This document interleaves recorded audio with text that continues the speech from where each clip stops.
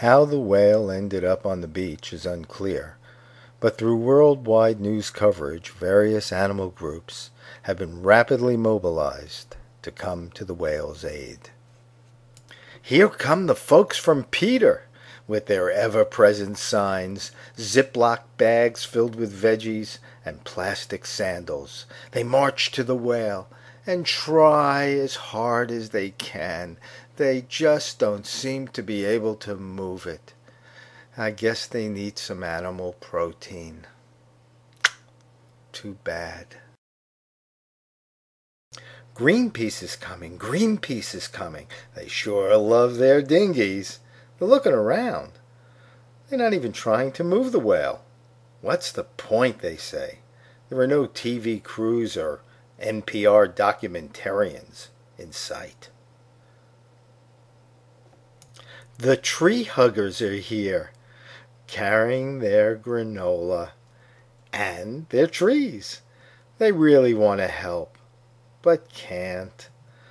They're unable to let go of their charges, prisoners of their passion. So sad. Hey, look!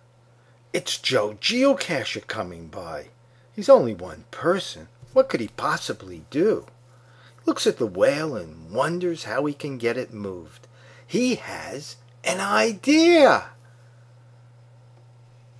What's that he has in his hand? A laptop?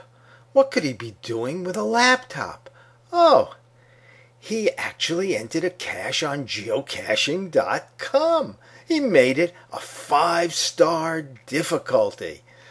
Boy, that's going to attract attention from all over the world. Joe is hiding the cache.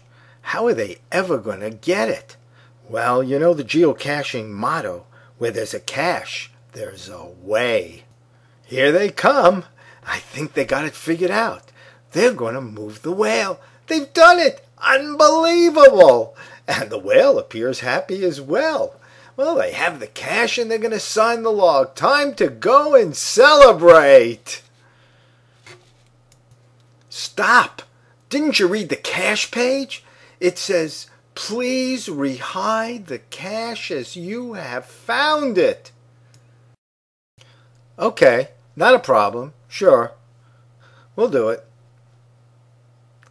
There we go. Just like new. Alrighty. Take care. Off to celebrate and have a beer. Yo, guys. Forgot about me? Oh well. Guess I'll catch some rays. Ugh.